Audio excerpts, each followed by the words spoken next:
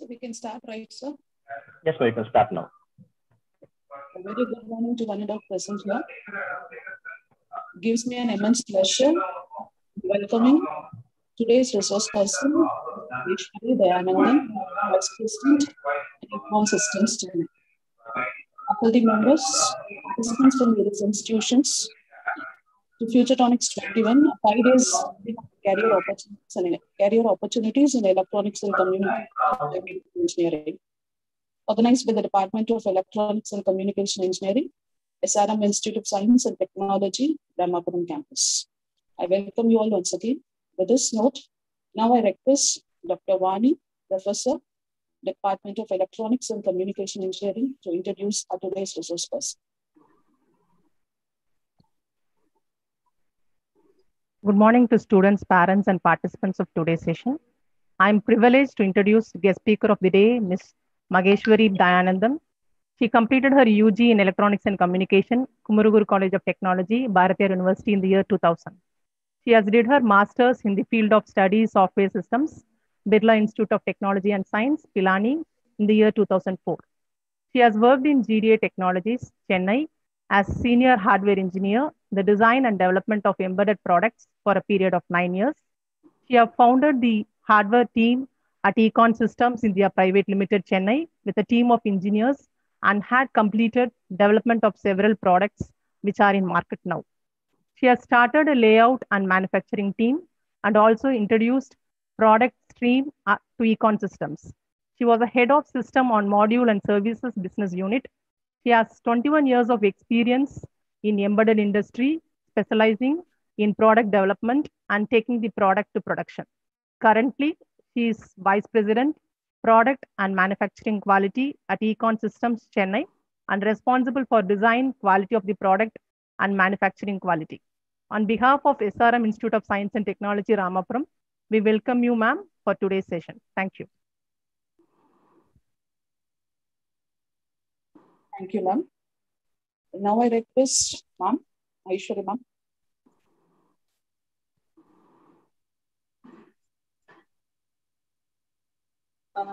Thank you, SRM team and all teachers. I'm delighted to address this team. Good morning, everybody, teachers, parents, and students. First of all, I'd like to thank the Dean, HOD sir, and the entire SRM staff to give me this opportunity to address in behalf of this 12th standard students, in behalf of our electronic domain. I'm proud to be in my domain and present that to the students who's going to be future engineers. Just give me a minute, let me share my screen.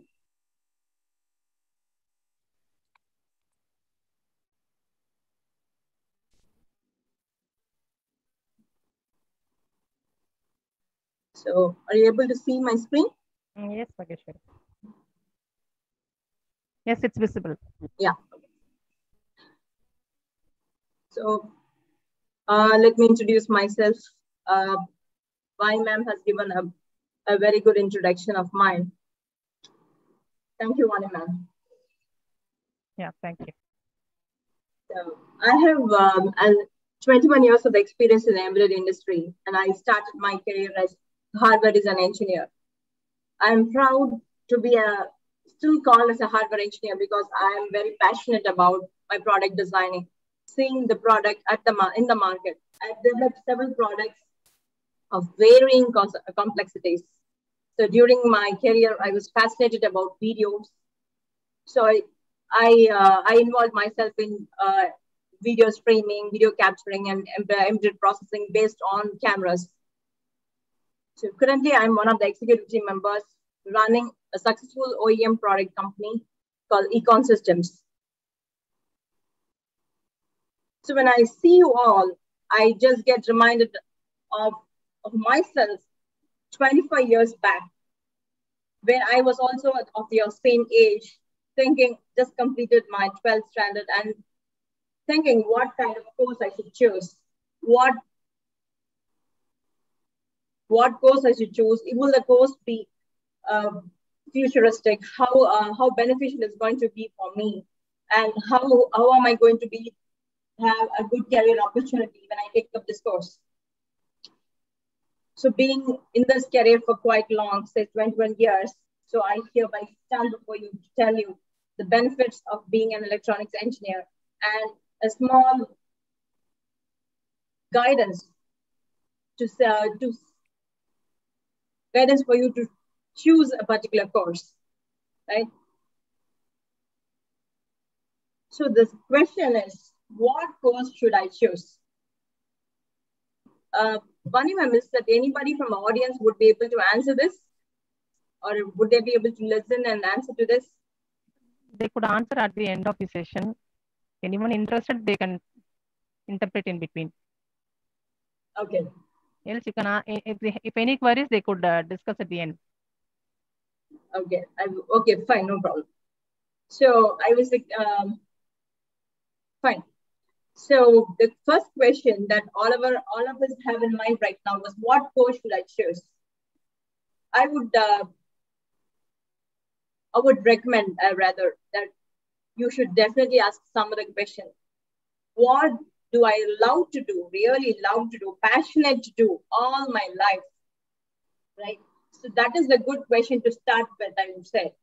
So when you ask this question, then you would say, why should that be an important question, right?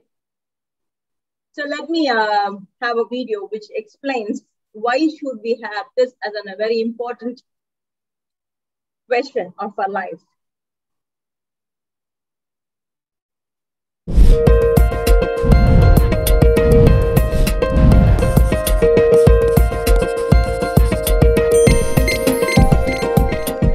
He is considered as the father of digital revolution, a massive innovation and a design perfectionist.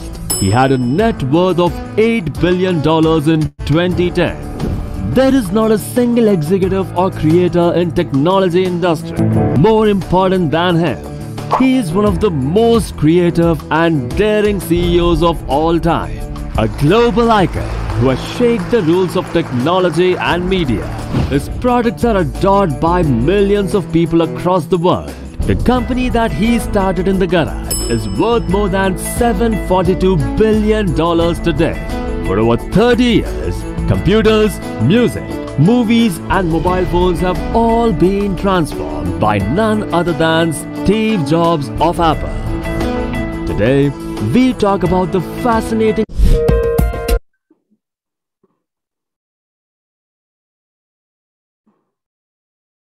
So I'm just playing the video. In 1976, when Jobs was just 21 years old, he and his partner Steve Wozniak started Apple Computer.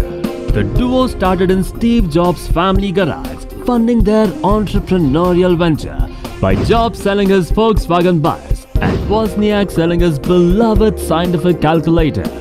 Jobs and Wozniak are credited with revolutionizing the computer industry by democratizing the technology and making machines smaller, cheaper, intuitive, and accessible to everyday consumers. Wozniak conceived of a series of user-friendly personal computers, and with Jobs in charge of marketing, Apple initially marketed the computers for $666 each. Initial success with the Apple I pushed Jobs and Wozniak to create bigger and better computers, and by the late 1970s, they had created what would become Apple's first big success, the Apple II, a high-speed business workstation. The computer was a hit in their native California, and Jobs soon became a millionaire from the computer's heavy sales throughout the state and country. However, things turned sour for Jobs when he sought to expand Apple further, hiring former Pepsi chief executive John Sculley to lead Apple in a new direction.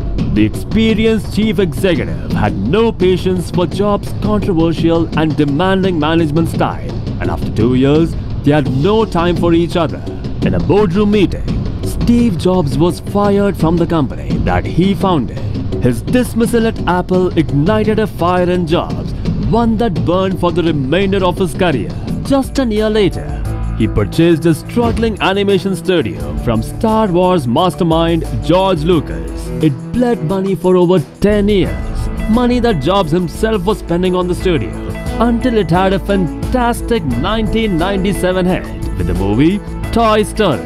Likewise, he created another company and called it Next, which specialized in high-end workstations for the business community. However, it was a commercial failure, and Next bled money until it was purchased by Apple a decade later, bringing Steve Jobs back to the company that he built. Over the next few years, Jobs went from a small position at Apple to the company's interim CEO and eventually taking on the position full-time. Steve Jobs' second period at Apple produced many of the company's most successful devices. From the iPad to the iMac, the Jobs-led Apple went ahead of its previous milestones and grew into the biggest company in the technology sector.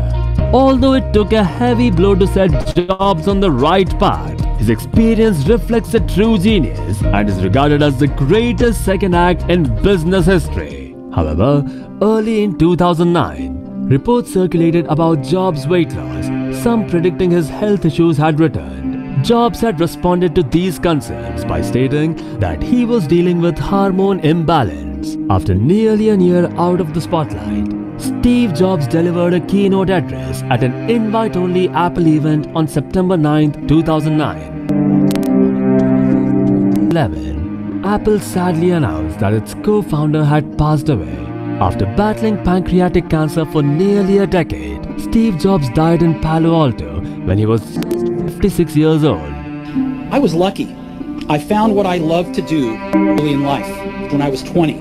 The heaviness of being successful was replaced by the lightness of being a beginner again, less sure about everything. I'm convinced that the only thing that kept me going was that I loved what I did. You've got to find what you love, and that is as true for work as it is for your lovers. Your work is going to fill a large part of your life, and the only way to be truly satisfied is to do what you believe is great work. And the only way to do great work is to love what you do. If you haven't found it yet, keep looking and don't settle. Despite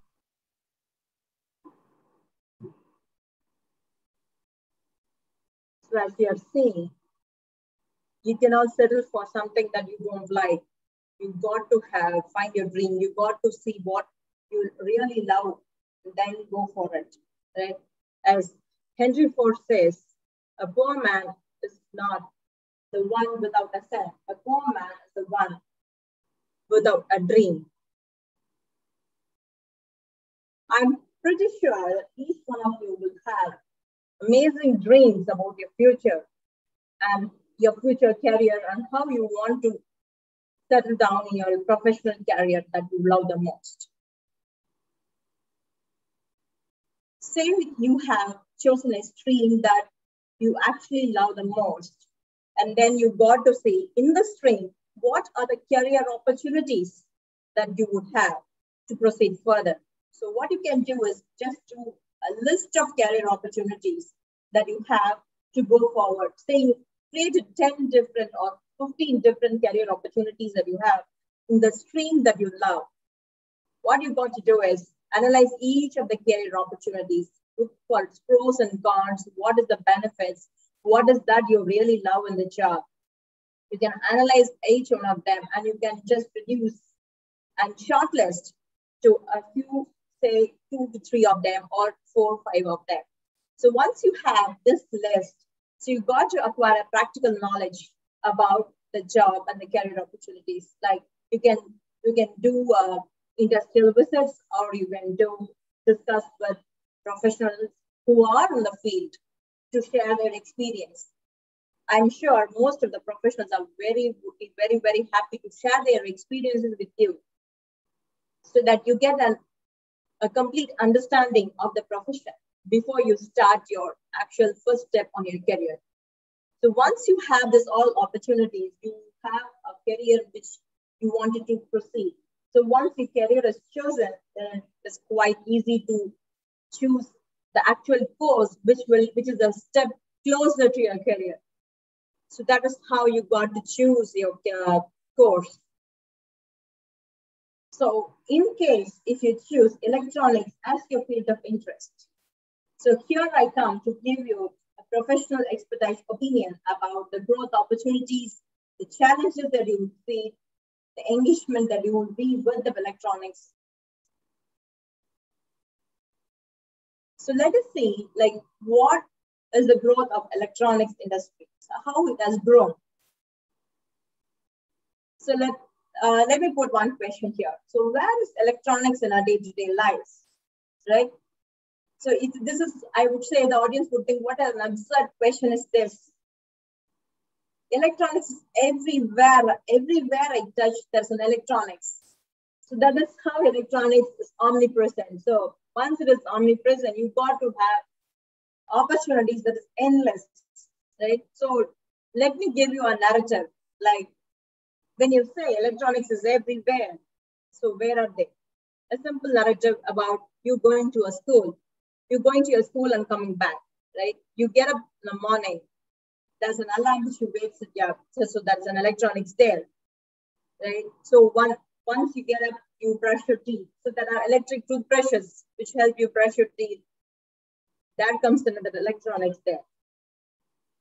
Then you have a good cup of coffee. So that's a coffee maker which helps you make a super coffee, a super filtered coffee. I would love filtered coffee here. So, and I'll just, then you have your bed, you have your heater to heat your water. You have nice hot bath. You are freshened up, then you're ready to go. Then you start your breakfast. Yeah. So when you have breakfast, then you have your toaster to do sandwiches. You have induction stove to do whatnot. Everything that you want, it can be done by induction stoves. You have electric chimney for exhaust. So there come electronics in every of these devices. So then you go to your school through your school bus. So when in the school bus, it's an automobile. The basic human indications are given by our electronics. Speedometer, which gives the speed of the bus. A fuel gauge, which indicates how much fuel is there in the bus. So these are electronics that is already there in the school bus. There are a lot more added, which I'm not bringing in right now. So you have reached your school. So once you reach the school, you have your attendance system, which might be a fingerprint, or you have an access control through which that becomes electronics. You have printers to print your circulars. You have smart classrooms wherein there's a lot of video coming in through the internet itself and showing yourself. So you're coming back. So you have your super good gaming consoles with which you work, with which you play and enjoy your time. Then you have your good old TV. Here again comes a lot of electronics. So then you go for a sleep after dinner, right? So for sleep, you would definitely need a minimum of a fan and a mosquito repellent, and if not more, air conditioner. So there comes a lot of electronics inbuilt. So electronics is everywhere. Everywhere we see electronics, right? So where was electronics 20 years back and how it is now? A simple comparison. So we had 20 years back a good old Nokia phone. We would never forget this phone. This is a dream phone 20 years back, what everyone would like to have in their hands, right? So now nobody would like to have Nokia 3310. They would love to have smartphones, right? With all things embedded inside band. It is a TV by itself. It has alarm clocks. It has whatnot. It has everything, right? It is a laptop, or it is a world in itself. You have tablets, which was not there 20 years back. Yeah. So now a 5-year-old kid is attending his school classes with tablets, and they know much more than what today's parents know about the tablet. They just hang around it, poke around it, know everything in the tablet, and that's it. So It's a new generation with this pandemic, right? With all this gadget coming up. Without this gadget, without this digitalization, without the electronics behind it, this pandemic, you would have lost a lot of things. So this is what the electronics has given us. You have a lot of 3D printing technology improvements coming up. You can print whatever you want, whatever structure you want. The 3D printer helps you print it. And you can see the shape, size, functioning of the product, just like that. You have industrial cobots, which has improved the lifestyle and removed all monotonous work in industries. So it does all the monotonous work in the industry, thereby giving more accuracy, more repeatability, more quality in the industrial world, and thereby improving the lifestyle of mankind in the industries. So now we have everything smart, right? Smart. So we have smart buildings, smart cities, smart grid, right? In smart building, you have conference rooms booked. It opens once somebody enters. It switches on the lights if somebody is there. And if the conference is over, if somebody closes the door, the light switches off. And there's a surveillance that happens in the entire floor. As far as smart city is concerned, there's a lot of parking issues just getting solved using smart parking. So everything is getting smart. And so we are. And our good old ATM machines, what will we do with all cash in our bags if we don't have ATMs, which have given us credit and debit cards, and we don't have anything on our purse or wallet, just our cards. That will alone will do the magic. We can take money whenever we want, how much ever we want. So a small a breakdown of, say, health monitoring system, a small smartwatch or a small health monitoring device, so which is going to just give the health bits of you to your smartphone, right? So it has a simple controller which just connects to a temperature sensor which measures the temperature of your body, and it communicates to the controller. The controller again communicates through UART, which is a serial interface to a Wi-Fi module. From the Wi-Fi, it gets connected to your internet and your phone or wherever you want. So by then, you monitor all the health parameters that you want to do for your near and dear ones. Say temperature, your heartbeat, your ECG. You can just keep adding on whatever sensors you want. You would definitely find a device that is available in the market. Or even you can do one using Arduino. I have seen well-studied kids in their science exhibition using Arduino kits to do a lot of automation. It was really, really nice to see kids doing that. So something like that is such an interface, such a device. So we have seen till today, we have seen what is the electronics before us. So let us see what is the growth of electronics beyond 2021. In a Global Market Insights, a renowned research institute, has predicted the global electronics market value in 2013. In 2018, it is $285 billion, right? So now what the projection is in 2030, the global market value is going to be $645 billion only for the electronics in the automotive industry alone. With the electric vehicles coming up and catching us up, with hybrid cars coming up, electric vehicles coming up, with car infotainments adding to it, with electronics for every mechanical positions, electronics is added to it so that it becomes smart. You have driver downstairs detection. A lot of things is getting added to the automotive. So this automotive electronics industry is going to grow tremendously big, and that is what is predicted as $645 billion. So another industry, industrial automation. So industrial automation, like we have seen in the previous slide about cobots, which is automated the way a particular monotonous activity is done in the industrial environment. So currently, we are seeing the market value as $168 billion, which is going to grow to $326 billion by 2027. So it's a large of growth opportunity in just industrial automation alone.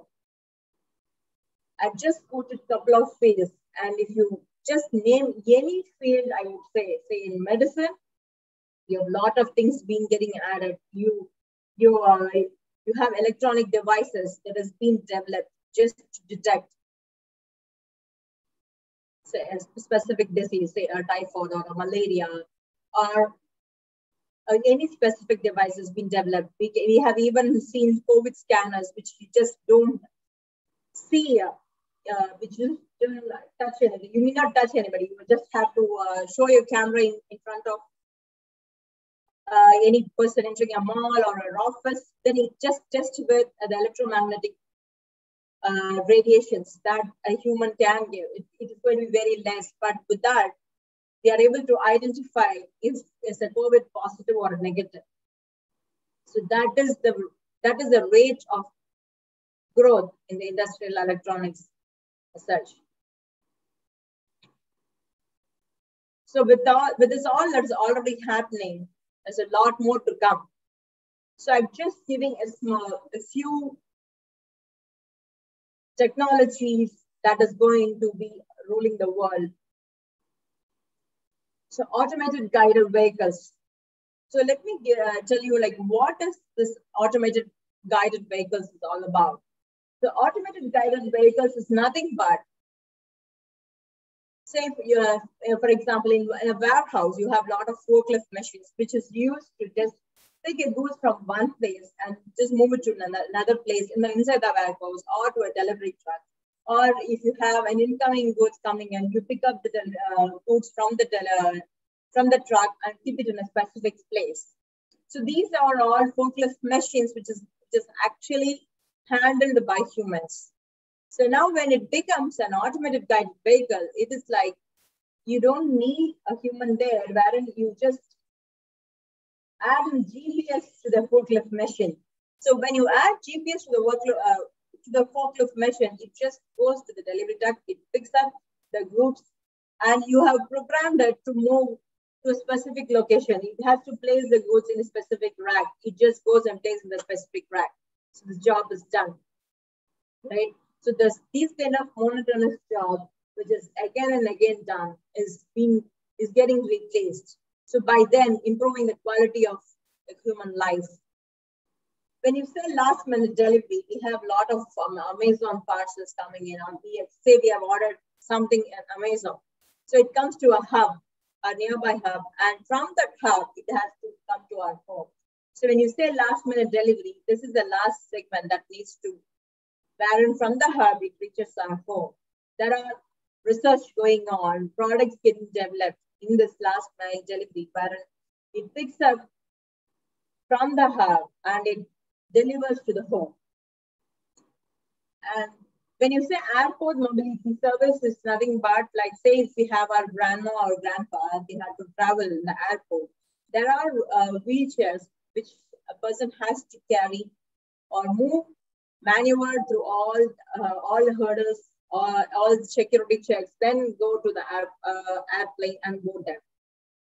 But there are wheels which is available wherein when it starts from the car, your grandma or grandpa can just sit in that and tell which terminal they had to go.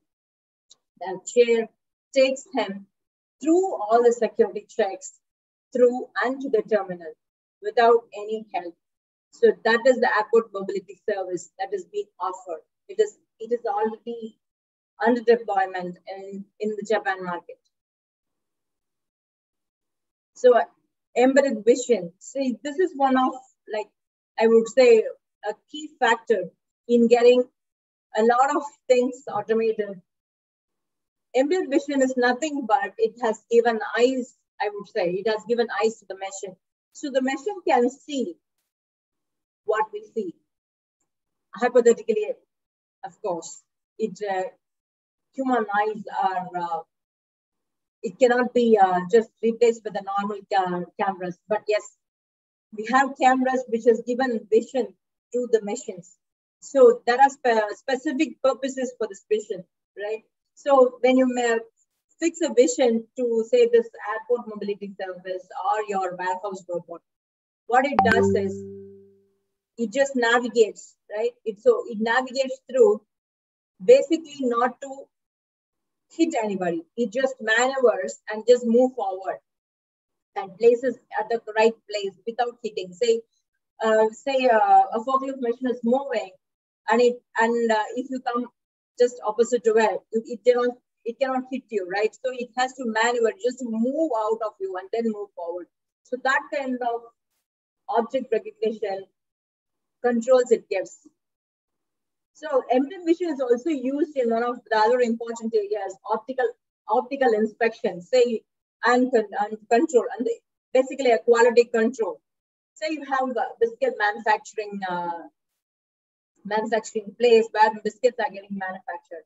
So that should be a quality control to check if the biscuits are of right shape, it is a good quality, and it has all the logos built in. So those kind of things, this particular embedded vision, these cameras can look into it, check if every of this biscuit is on the shape with that control with right thickness. So all things can be checked and then allowed for packing. So edge computing. So edge computing, what do you mean by edge? Then when you say something's edge, you say you have something on the cloud. So everybody knows what is cloud. Cloud is something like, say, you take a picture in your iPhone and it gives, you directly post it on the iCloud so that it directly goes and plays there. You're not dependent on your iPhone itself, even if it is getting lost. All your data is safe in your cloud. So that is a place where it stores and computes the data. But it's not on the device. It's not in your hands, right? That is not on the, so some device that is in your hand doing or in the place, in the location to do a specific job is what they call as edge computing. So in traffic, it is broadly used in traffic management, wherein, say, the traffic, there's a lot of variation in traffic. So people compute the number of seconds you have to have a green, you have to have red. It's all computed based on a lot of data taken for a signal. So when the traffic management software is deployed, so what happens is the software runs on the platform in the traffic management system. It computes, it sees how the vision sees how the traffic is going. If the traffic that changes the traffic, accordingly it changes the green, red seconds. The number of seconds it has, the light has to be green, number of seconds the light has to be red, right? So there's a measurement automation which is broadly used in logistics to measure the boxes, and the patient monitoring system. Say you have to monitor the patient, right? The patient monitoring device, what it does is it monitors the critical parameters of the patient, and it even predicts to see if the indications are not good, right? So it can even intimate earlier than the actual patient actually becomes critical. So then doctors can come and give medicines accordingly and recover the patient before they are becoming critically ill. So a life-saving device, right? So even then it is not inside the patient, or it's not actually giving any medicine to the patient, it just monitors, but it is definitely life-saving, right? So augmented reality, another fantastic technology, I would say. You have goggles, you have, it just sits on your eyes and you just see the world in it, right? So that is how it transports yourself to wherever you want. Say you want, that is what this virtual tourism is all about. Say you want to visit Taj Mahal, sitting there in your home is amazing, right? You just visit Taj Mahal, you see whatever you got to see and then come back. Or you wanted to visit Niagara Falls, just go there, visit and then come back. This is wonderful. Really, in this pandemic, this is going to be a wonderful option for tourism. Then you have lively online shopping, wherein you can say you order some dress in Amazon or any website for that matter. You would not know until it reaches you how it looks on you. So you can, with this software, augmented reality, it allows you to see, like if you want to purchase that, how the dress looks on you. You can just put the dress online and just see. It just puts it on you and just gives you an experience like how it looks. So it gives a very lively online shopping experience so that you just buy what you really love and look good, right? So it takes gaming to another level wherein you see all your enemies or whatever you want to play right in front of you, and you have a splendid experience playing the game. So for every of this technology, you got to have the hardware running all these algorithms, all these devices has to be connected. Everything is possible only if you have the electronics in the background. And all our internet is running so beautifully just because we have servers running in the background. We have a lot of data centers backing up the data in the background. So everything behind, we have a lot of electronics. So we have hardware and we have a software. Hardware, I would say, is the body, and the software is the heartbeat. So without both together, there's nothing called life in the electronics, right? So you need to have both. So that is what is hardware and software is all about. So I would not be completing if I don't touch artificial intelligence, right? So AI is a buzzword wherein everyone wants to know what is AI and what I can do with the AI, right? So AI is nothing but, in very simple language, I would say it's a very small intelligence that you add to a machine so that it works smarter than how it is actually working. Let me give you small examples. Like when you say surveillance, everybody knows what is surveillance, right? You just fix a camera. Say in a lobby, in office lobby, you have a camera. And a security is supposed to watch the camera all the time. So a security has a lot of other tasks to do. So he might not watch the cameras. Even if watching cameras is an all-time job, there'll be 10, 15 cameras, which he might miss to see, say, some critical security threats, right? Say if that camera is able to detect, say, some security changes or a pattern difference in somebody walking in or something. So if it can detect that and give an alarm to the security, so that is changing surveillance to the next level, right? So it's not that a security needs to watch all the cameras all the time, right? Which is definitely a monotonous job, and everybody would tend to skip a few of things, right? So then billing automation, you just purchase everything, put it on your card, it just builds that, and then you just take it on a bag and keep everything and just move on rather than waiting on a queue. So billing automation, right? Saves a lot of time. Smart parking. So we have a lot of parking problems with space being a constraint, right? So when you have smart parking, so what is actually targeted as a specific location is being marked, right? So it is marked not physically. It is marked for the particular, and it is sold outside. So you can book the car parking, you can go keep your car there, say you can book the car parking for 2 hours, finish your work, take the car back and go. So these kind of smart parking options are available wherein you can book and then go rather than wait in the queue to actually park your car. say you just do a speed and you have a speed ticket, you just cross the red signal without stopping, then maybe you have cameras there which actually recognizes your number plate and it can send a fine to your home, right? So this kind of intelligence is being added, a small intelligence being added a network so that for larger costs of action, right? So for everything for it to act, you need electronics. So electronics, say in the traffic control, you have the camera and you record and you just see that somebody is moving past the red signal, right? So that is a detection mechanism that's happening on the edge, and you just collect exactly the number plate alone and send the number plate to the processing place wherein they do the rest of the job of sending the fine to the particular person.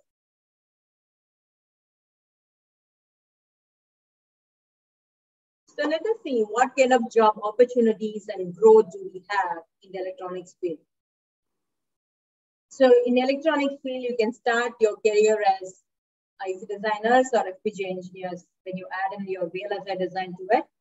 And you can start as a hardware design engineer or a networking engineer, or you can even be a scientist at this show. So this is just the start of your career. Moving forward, what you become is up to you actually.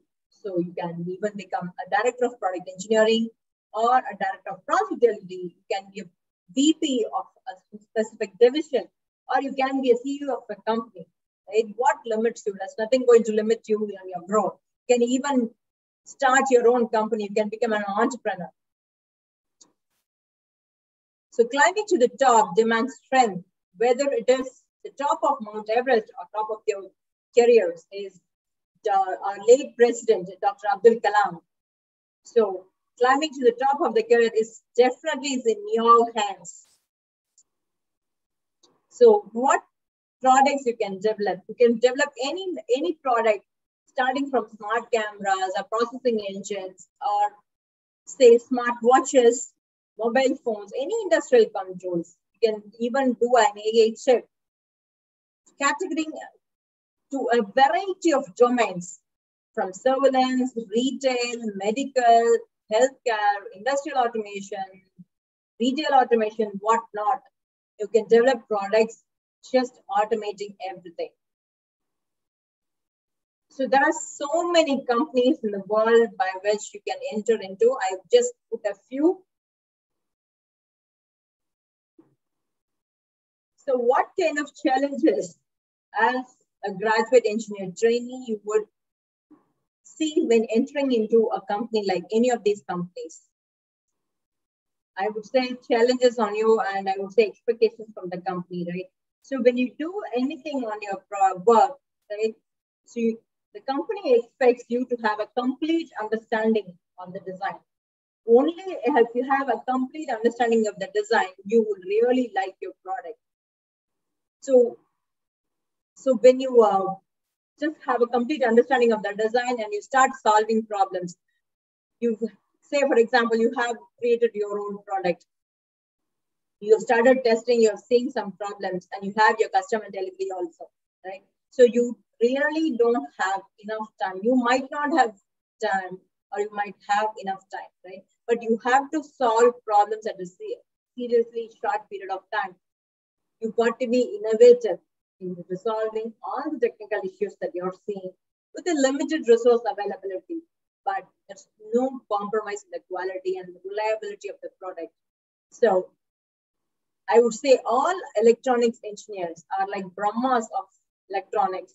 So they create the product. So they are the Brahmas of the product. That is how I call my engineers at my office, right? So you can be proud of a Brahma of a particular product. So there's another sector wherein you can enter as an electronics engineer in manufacturing, right? So you design your product, but only if you manufacture in mass volumes, it gets available in the market for others to use.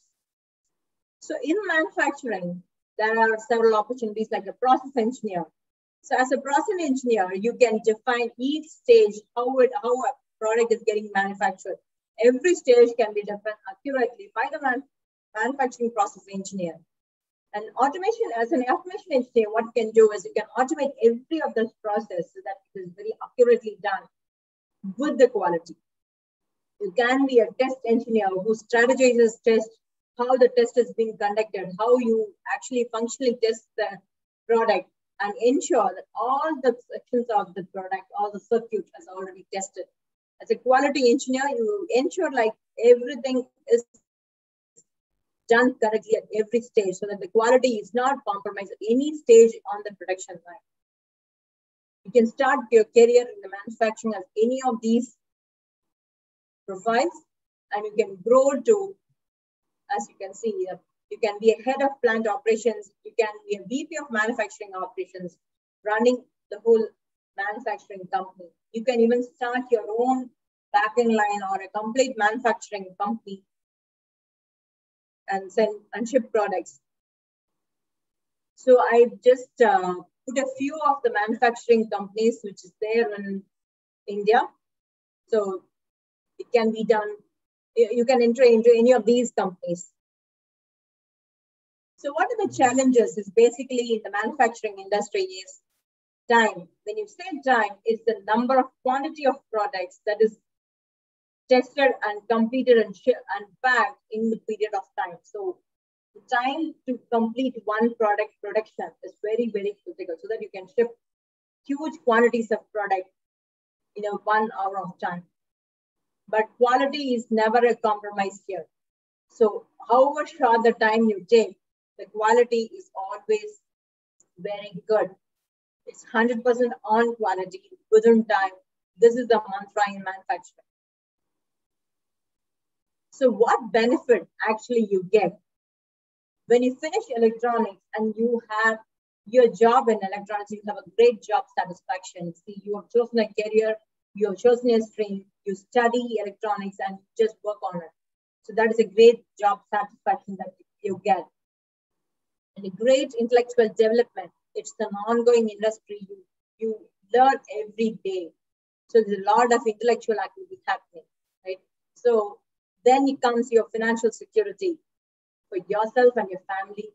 And when you see your products that are designed or manufactured by you in the field, you get a sense of pride, right? You get a sense of pride and you tell your family as well. And they are also very happy about seeing your product. Your father can say, see, this is the product my son has developed. He can show to any of his friends. It's a great sense of pride that gives you and your family.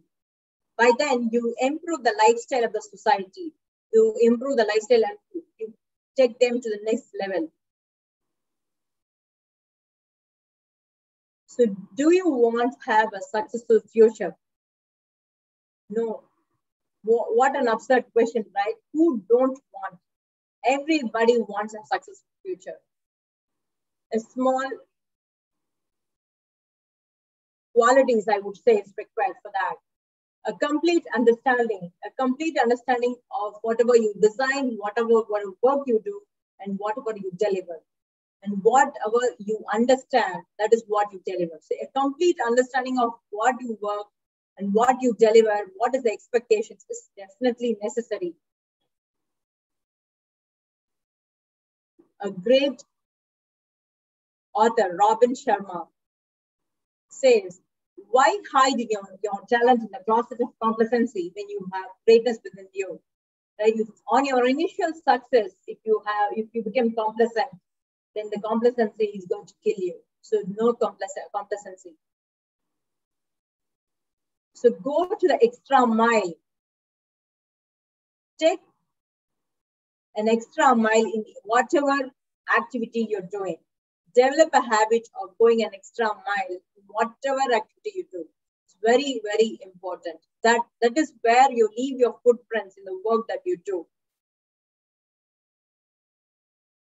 Constant learning. So anyone, as Henry Ford says, anyone who stops learning is old, whether at the age of 20 or 80. Anyone who keeps learning always stays young. So the greatest thing in life is to keep your mind young. So let us stay young, develop great products,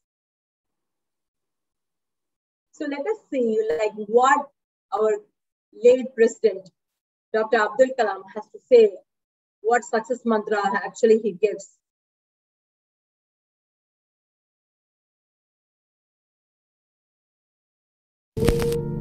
Particularly you are in the management environment, Wharton, I want the young people to understand how to manage the failure. Because any task you do, you have to come across problem.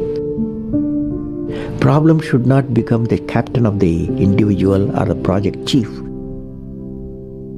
The project chief should become the captain of the problems and defeat the problem and succeed. Learning gives creativity. Creativity leads to thinking. Thinking provides knowledge.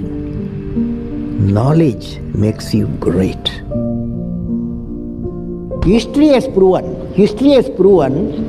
that those who dare to imagine the impossible are the ones who break all the human limitations.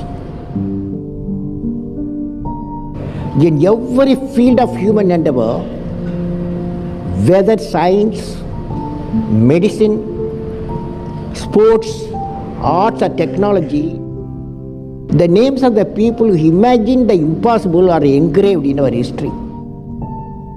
By breaking the limits of their imagination, they change the world. You take C.V. Raman, you take Newton, you take Einstein, you take Chandrasekhar. By breaking the limits of their imagination, they change the world.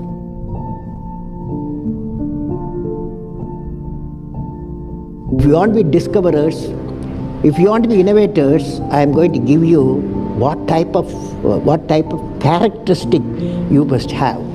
Invention and discoveries have emanated from creative minds that have been constantly working and imagining the outcome. The telephone, he was imagining the outcome in the mind. With the imaging and constant effort, all the forces of the universe work for that inspired mind, thereby leading to invention discoveries. Sir, I would like to hear from you a few tips for the upcoming generation to succeed in life. Well, succeeding in life, I have already told you. Yes, sir. You have to do 4 things, okay? Number 1, great aim. Great aim. I will have great aim. I will have great aim. I will continuously acquire knowledge. Continuously acquire knowledge. Oh, I will do hard work. I will do hard work. I will persevere. I will persevere. And succeed. And succeed. Okay, that's the mantra. Thank you, sir. Thank you so much. You have many accomplishments. You've written books.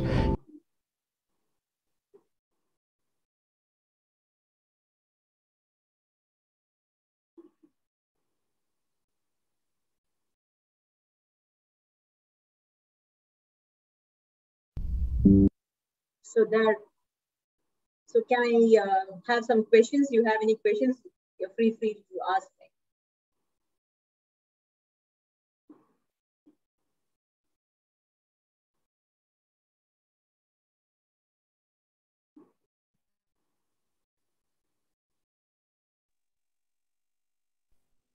me. Students, if you have any questions.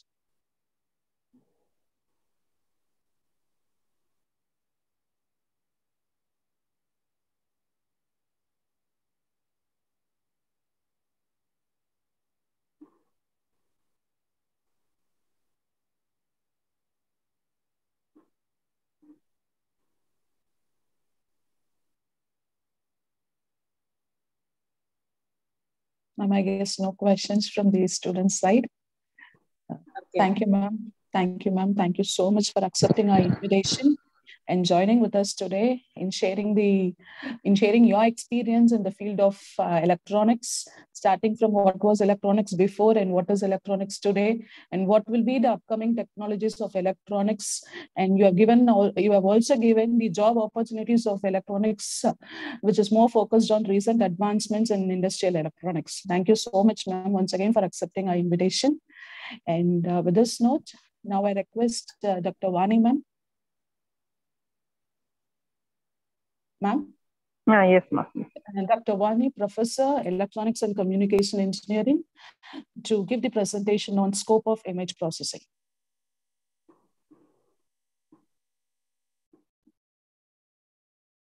Yes, I'll share the PPT.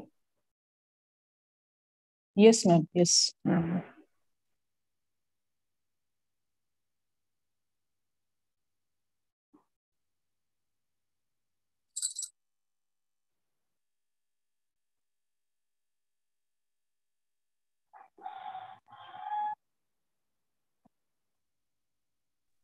Sonali? Yes, ma'am. She has started sharing. Yes, yes. Yes, fine. Yes. Just make it to full screen. Yes. So good morning, students and parents, for today's session. So here I would like to discuss on scope of image processing. And myself, Dr. R. Vani, professor working in EC department, SRM IST Ramapuram. So to go with the overview of the presentation, I'll be discussing what is digital image, followed by what is image processing, transformation, requirements, opportunities, application, and conclusion. So here you could see that in this slide, you have seen in a picture or a photograph, which is an example which could be said as an image. And so here, any kind of image that to be processed using algorithms or any techniques or any transformations that could be done so that we could extract a feature from this image, or anything we could go with the next stage of application. That transformation and software requirements will be discussed in coming slides. Next slide.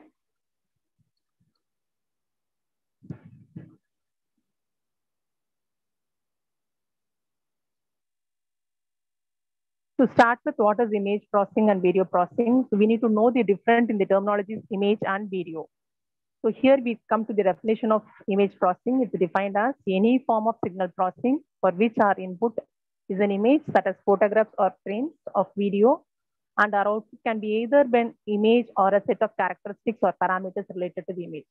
So in this statement, we have three terminologies. One is signal, image, and video. So when it comes to signal, here we could see that the input, here it's our input will be an image, and that will be referred as the input signal, and that is being processed using any of the algorithms or any transformations required. And when it is video, the image and video are different terminologies. When it is image, it is a still picture, and when it comes to video, it will be referred as a sequence of frames or sequence of pictures. That is otherwise referred as moving pictures. And when it comes to image processing, here it refers to processing of a two-dimensional picture. And when you say it as a digital image, it could be said as digital when it is processed in the forms of zeros and ones. So here we could define the digital image as an array of real or complex numbers represented by a finite number of bits. So here you could see bits, which is nothing but binary digits. So here any input image should be digitized at the first step, where we know that everything is been changing as a digital world. It is digitized and then processed. So when you hear a name digitized, which means it is converting into zeros and ones. So that is why it is referred as a process of conversion of an image in terms of bits, otherwise called as binary digits.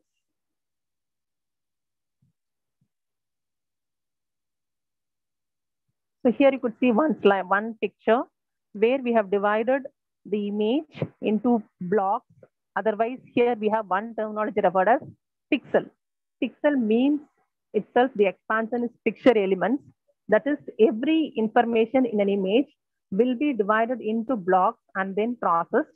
So the pictorial information contained in every block has to be processed, where it is here it is referred as pixel. So the digital image processing itself will have two tasks to be performed. One is improvement of pictorial information for human interpretation, and the other is processing of image data for storage, transmission, and representation for autonomous machine perception. That is, the machine itself cannot understand what sort of coding is done. So the control of the data from our end or from the user will be done by converting or processing the images that has been captured so that the machine can operate automatically. So this pixel information otherwise will be processed bit by bit. So as I mentioned, here we need to convert the whole image or whole picture into bits. As I said before, here the pixels otherwise referred as picture elements. And here you could see one diagram, which is a 4x4 matrix, which is referred as a still picture and which is being converted into bits, zeros and ones. So here you could see the all four corners are red pixels, and that is being represented as 110, which has been remaining same in the all four corners. So any image or any picture, what to be done is we need to convert them into bits, zeros and ones. And then before conversion, what to be done is we need to divide them into rows and columns of pixels. So this capturing part will be done by camera via a digital sensor that captures a picture with light, and then it converts into digital signal. So as it is converted, here we could see that this 4x4 picture is having an equal number of rows and columns, but it needn't be an equal number of rows and columns for any processing. Since when it comes to video, the content of the frame or image will be varying from frame to frame. That is, since it is a moving content, the images will have different kind of information. So it needn't be the image of equal frame size 4x4. It could be either in 16x16 or 16x8 or 8x8 or 4x8, as ever we like, depending on the applications. So here we could see that it is 16x16, and the 3 bits are being used for representing the information in pixels, which varies from 000 till 111, which when converted to binary decimal, which means it is 0 till 7. So moving to the next slide.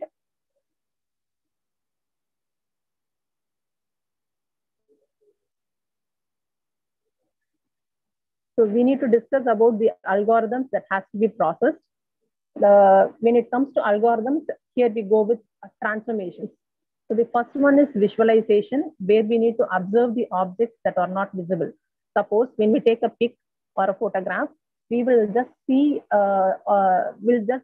certain features of the image. We need to zoom in and see so that it will be visible, it will appear more visible.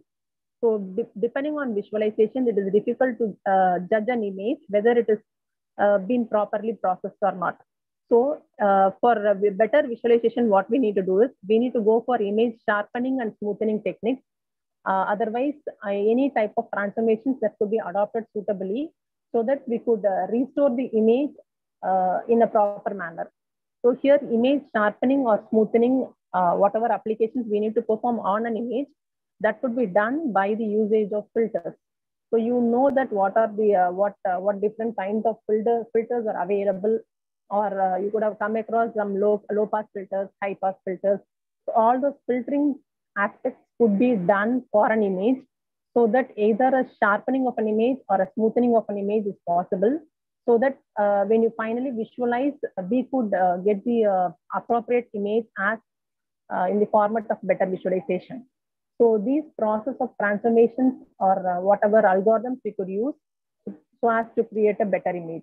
And the next transformation that could be done is image retrieval or image removal. When it is image removal, which means that when we need to transmit an image from one end to another end, what happens when it's being passes through the channel?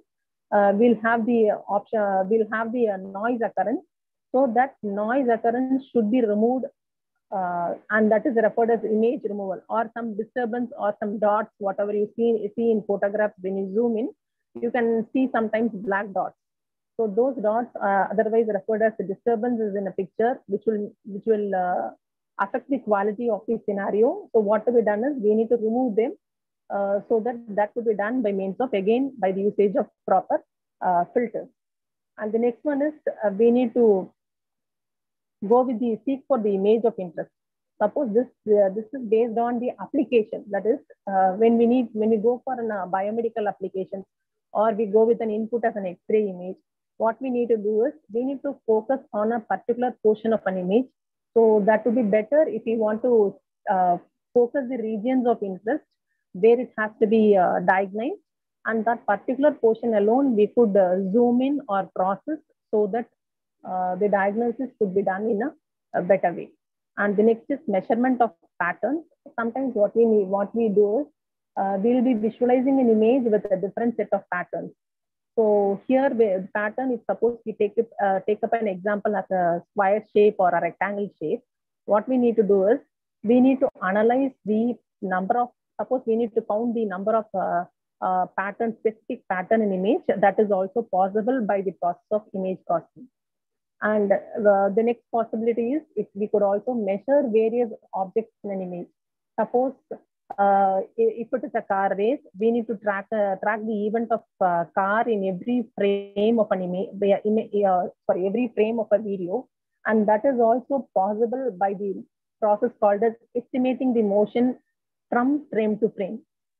So by in order to track certain objects in an image or a video sequence, and that is also possible by processing any kind of images at the front end of the cameras.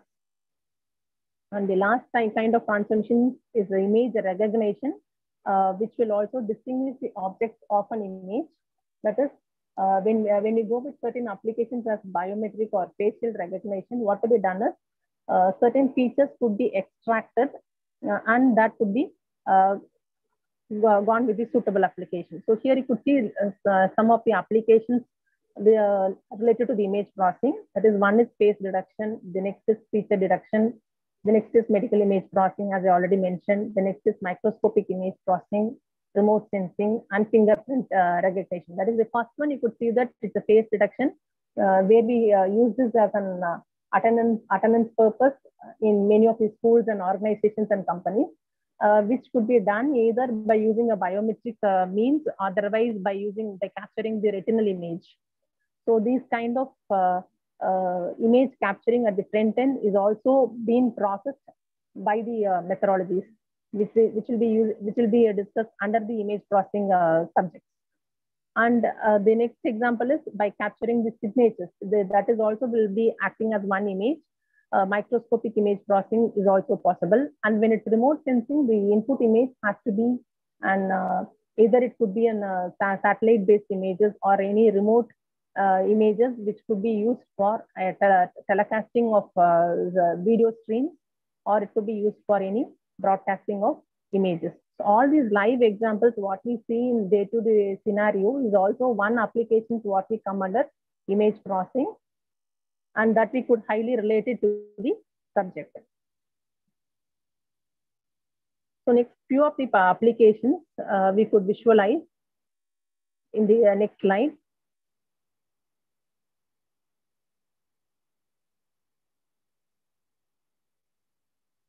So here you could see the first one is feature recognition, face recognition. As we see that the different expressions in the face that could be also identified from the image feature extraction techniques. And the next is inserting an artificial object into a scenario. Otherwise, it could be an human activity recognition. Otherwise, we could interpret any aerial photography, or it could be an that is in, if it is an that is in a PCB circuits, it is also easy to find out which part of the IC is been not working. So that kind of technologies also can be used by means of this image processing technique. And here you could see all these aspects could be achieved in the combination of both software as well as hardware. As when I mean as the hardware, we are supposed to use image sensors and image proper displays. And the processing of the methodology could be done by means of software. And here we'll be using either an OpenCV, MATLAB, or Python software. and all these facilities being available in the laboratories.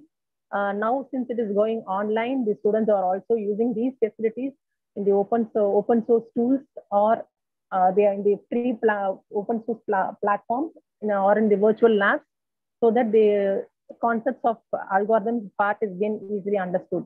So when it comes to hardware part, the curriculum also supports the concept of both software and hardware. So when it is software part, as I said, the concepts will be dealt in the algorithms, and as well as when to the basic of this subject or the scope, to understand the scope of image processing, the basics will be covered in second year of part of the curriculum, which will be discussed in under digital electronic principles and signal systems. So all these subject codes here you could see some with T and other ending with J codes. J codes here it refers to each unit of the syllabus, as mentioned in the SRM curriculum, will have been covered with experiments in the same unit, so that the student can easily understand the concept in the better way. So that is how the curriculum is being designed with the help of academicians as well as the industrial persons, so that to the technology level, the student can easily understand or visualize the concepts, whatever being taught theoretically, so that it's been understood in a better way. And in the third year part of the curriculum, we also have the microprocessor, microcontroller, and interfacing techniques, along with digital signal processing and digital image and video processing. So all these subjects being covered in third year part of the curriculum, so that in addition to software requirements or any algorithm and processing part, the students can understand in a better way by implementing in the hardware, that is VLSI design.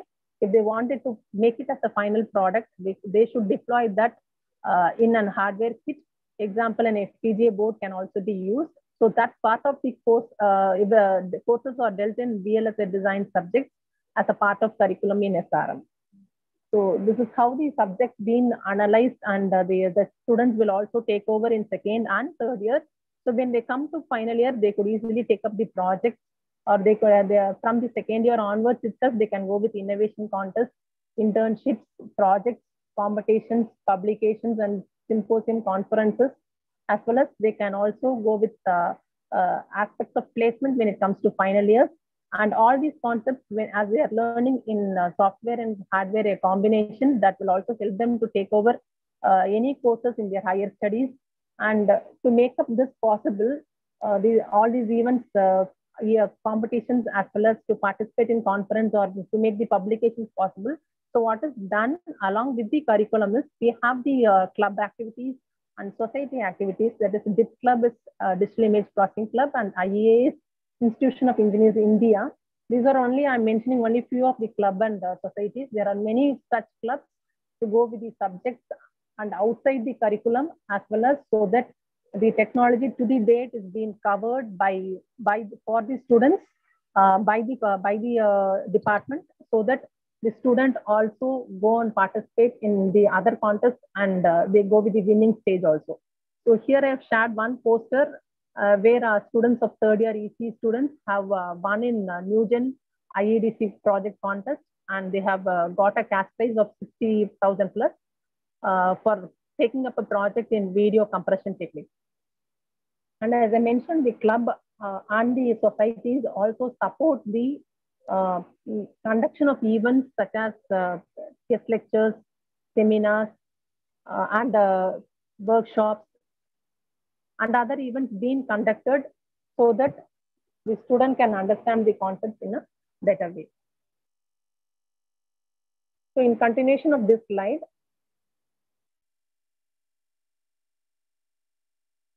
the next slide will show the events that has been conducted. So here you could see these are the few events that has been conducted beyond the curriculum every semester along with the courses they study. And here I have listed very few events. Since it's online, we have conducted more than these events in the due course. That is one such example is smart wearable technology, and the other one is biomedical engineering, and whatever applications we go with, that is also possible when it is conducted as workshops and seminars to the students. Along with that, we also organize symposiums and part of it as a conference. so that the students also get their innovative ideas as a part of the contest, and they also participate as well as do their publications when it comes to second year onwards. So here we could see that we have tie-up with many industries, so that the industrial point of view or industrial approach or industrial perspective is being understood by the student when it comes to placement or higher studies. So that will support them in the next step, so that they could achieve their dreams as further. So in continuation of this, I would also invite one of my students, Ms. Jasrin Sonali, who has participated in Rotathon contest, and they have also won a cash prize, and they have did a project under SEED certification using artificial intelligence, and she will also explain you how the curriculum supports students to take up opportunities in electronics and communication engineering. Yes, Jasrin Sonali. So here you could see a poster where the management has congratulated the students, so that for their active participation in the Rotathon contest for the project SEED certification. And Jasrin Sonali will continue the session now.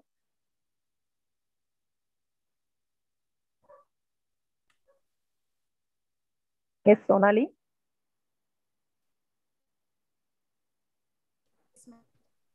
Sonali, your voice is not audible, ma.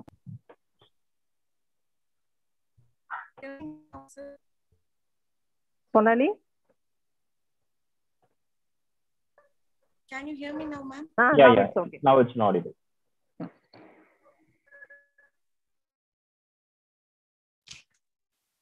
Good evening, everyone. Good morning, everyone. Hi, guys. I hope everyone are doing fine. I thank Dr. Vani ma'am for allowing me to give my experience in SRM IST Ramapuram, particularly from EC department. I'm A. Jasrin Sonali, currently pursuing my BTech in SRM, particularly in EC department. In this end of this orientation, you will get a clear idea how you are going to choose a career, how many opportunities are there to excel in EC department. Before, let's see forward. And the event, but hours, weeks, months, years they spend preparing for it. The virtual visible performance itself is merely the demonstration of the championship characters. This was said by T. Alan Armstrong. As the power suggests, champions will be building within a single day or a single night itself. So when you are when you are entering into the college, that's a in 4 years, you will be seeing yourself as somewhere or in a position where you can't manage. That is what championship. Now, during this pandemic, I have recording myself in many competitions, hackathons. So one of the hackathon, this was my first and foremost hackathon where I participated virtually. It's like a 36 hackathon. It was organized by National Informatics Centers and Oracle under the aegis of Ministry of Electronics and Information Technology on 1st November 2020. Normally, it was shortlisted as 447 and we had entered into top 20 and made it till level 3.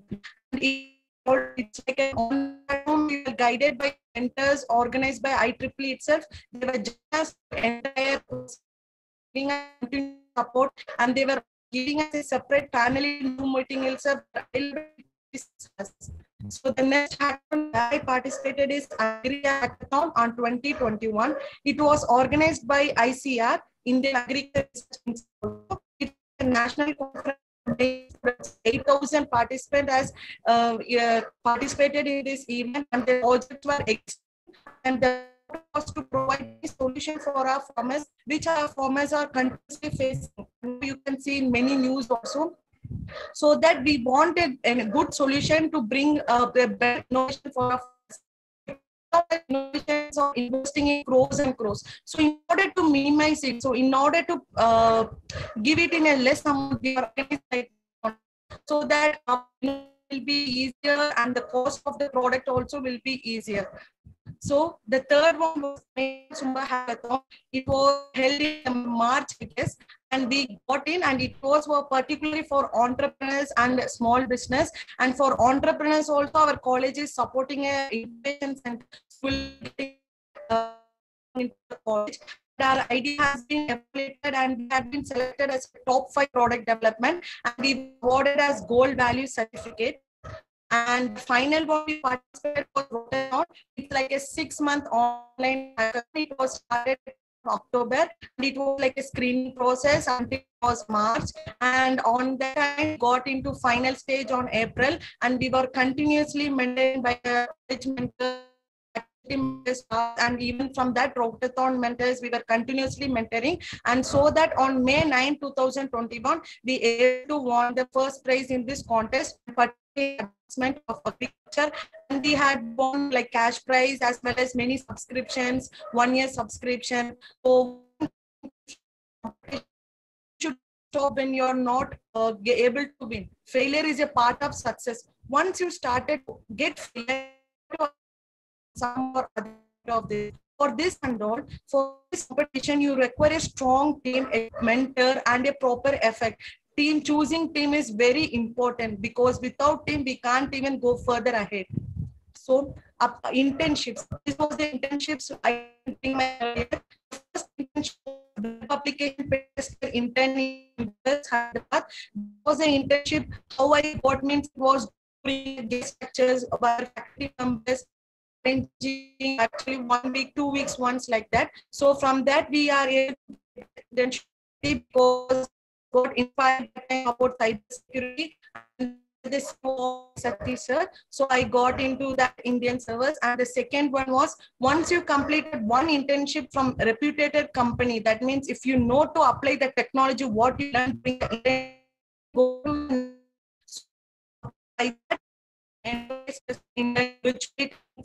California, USA. It's like this intern was I got because of service, because inside my work application when tested. Then the second two was it won my interest because I have interest in content and management writing. And the third was shortlisted on doing as undergoing in College of Engineering Technology, Chennai.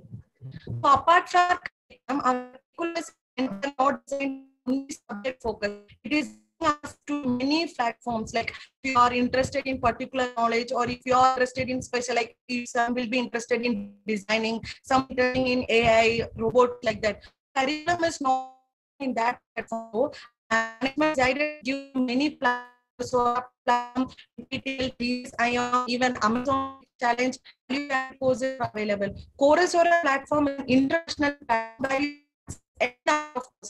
You can enrich because for taking course you will be have to paying like 3K, around 3K, but our management has been giving free of access so that you can take many in that to enrich your skills. And NPTEL, it's an organized platform. It was actually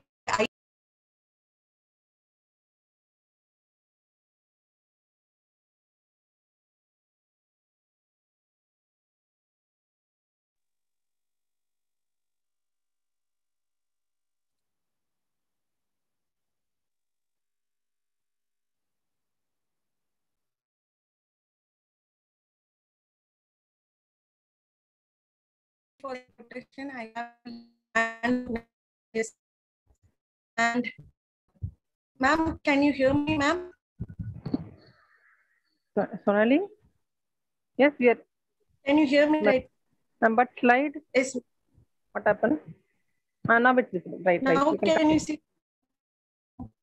Sorry for the interruption, guys. So where I said NPTEL, this was an organized platform, IT professional. You will be having a simultaneously, like your semester will be going on and the courses will be there, like week 4, week 6, week 12. And if you are enriched in this NPTEL, you will be getting a good certificate like gold and years. And gold will be very valuable. So, and your doubts will be cleared occasionally by your staff members also. Continuously, they will be helping you out. And ECS Ion, this will be, it will be enriching our soft skill, and particularly you will be doing particularly they will develop in like a soft like project development, many other skills you will be learning to know. And value added courses, like apart from curriculum, we will be having each week 2 hours. We will be having this. In this course, you will be allowed to learn like IoT, data science, AI, many programming language, and enhance it. So last Amazon Sheet Challenge, it's like for women in many based engineering companies taking diversity orientation, like or preferring more women. They are itself coming forward to enrich your skills, and they will be giving you training for 2 months.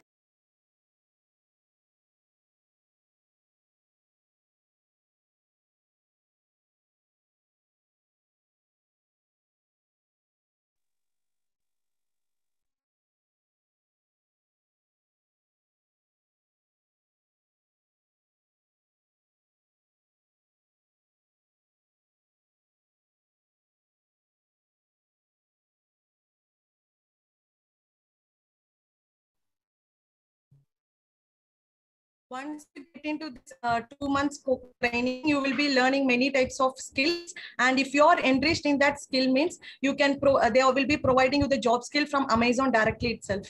So the next slide is what is my experience from SRM. The SRM, it's not like a curriculum. You will be having simultaneously both theory as well as an lab. So actually, to be honest, till 12th standard, I should be muck-upping everything. If you give 4 to 6 pages, I will be muck-upping and writing everything. But when it comes for lab section, I will be lagging a lot. I will be like, I won't be doing particular because I will be seeking help from my friends. I can't able to do. But when I entered into the college, these 3 years I've been transforming that I can also enable to doing like projects and lab materials. I can do that. So it's like always your your and skills.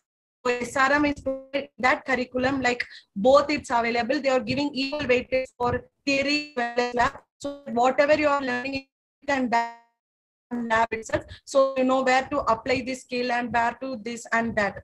So this is, it's like a best platform. It's like a best college where you can enhance your skills, and you will be getting all types from the mentors, faculty, staffs, faculty. You will be getting a mentor from second year itself. They will be guiding you through each and every step. They won't be leaving you. If you got failure, if you got loss up on, they will be continuously giving motivation for you. They won't be giving up on you until you reach the particular stage. They will be standing by your own side as their own children. They will be considering you. So by concluding this, I'm telling that opportunity won't be come twice. Then only one time it will knock the door. So grab that opportunity, particularly easy. You will really shine after 4 years. I can assure you that. Thank you so much. Thank you, Sonali. Thank you for sharing your experience in the department as well as in the institution, what you have carried out in co-curricular as well as extracurricular activities. And now I wish to thank our management, Dean Sir, head of the department, for permitting us to organize such event, which will be more useful for the upcoming engineers. Thank you, one and all. Aravindan Sir? Aravindan Sir? Yes, ma'am. Sir, can you share the feedback link, sir? Feedback on the end of the day only. Okay, okay. End of the week of the session. Okay. So thank you, students. Join for tomorrow's session. Thank you. Thank you, one and all. Thank you, participants, for joining. Thank you, participants, for joining for today's session. And tomorrow we are going to have the session on the scope of biomedical engineering in medical field. This is the first session. And the second session is on contribution of electronics in medical field. So kindly join for the meeting by 9:45 a.m. Thank you.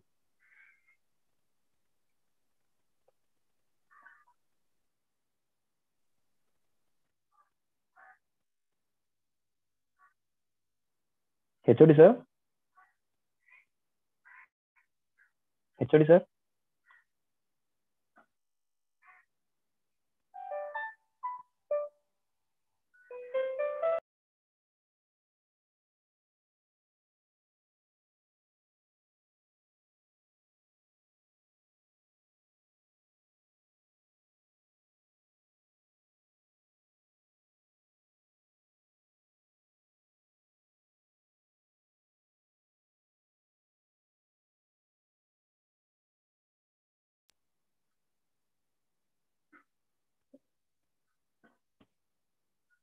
HOD sir.